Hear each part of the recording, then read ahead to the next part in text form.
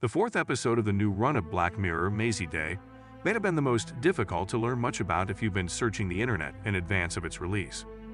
We were aware that the episode will center on a problematic actress named Mazey Day, Claire Rugard, and a member of the paparazzi named Beau, Zazie Beetz.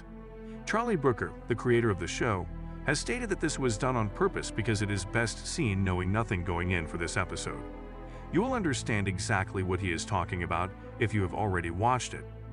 How did things turn out for Beau and Mazey? What exactly happened on Mazey Day? And what technology was at the heart of this tale? Here is everything you need to know about the ending of Mazey Day. The early 2000s setting of Mazey Day centers on Beau, a paparazzi who at the episode's beginning sold pictures that exposed a well-known actor having an affair with another man. The man then committed suicide, which caused Beau to quit the game.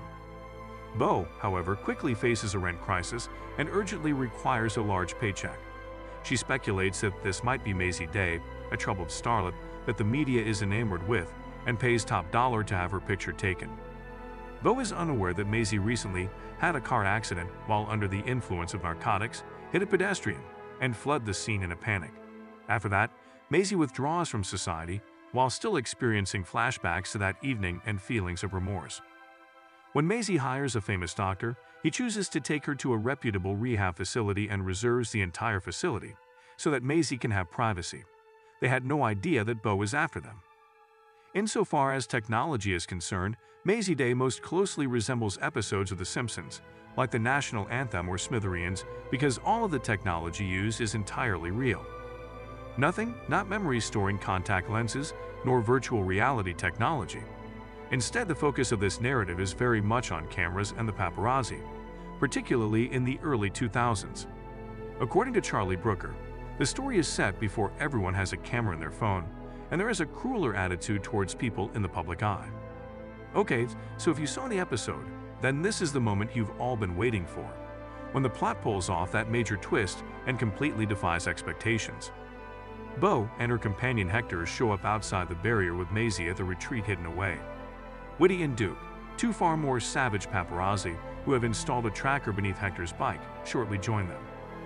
Through a tunnel they dig beneath the barrier, they are able to enter a space where Mazey is being held captive with a chain around her neck.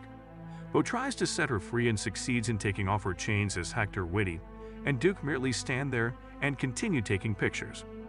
The moon then appeared overhead at that same moment. It's obvious that something is wrong. Mazey is a werewolf, that much is true. In a flashback, it is revealed that Mazey actually hit a werewolf who bit her as she got out of the car to check on him.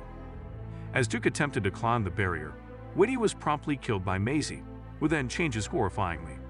Instead of saving Duke, Hector grabs his camera. To warn a police officer and everyone else in the diner, Hector and Beau ride off together to a diner they've been to before.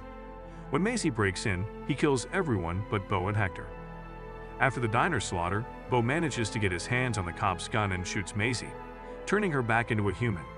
She begs Beau to shoot her and put an end to it as she lies bleeding and likely dying on the floor. Instead of doing so, Beau gives the gun to Mazey, allowing her to shoot herself. When Mazey does this, Beau raises her camera in preparation to capture the image of a bloodied, nude Mazey, shooting herself in the head. Charlie Brooker did, however, make a horror season pledge, but doesn't seem likely that many viewers anticipated this twist.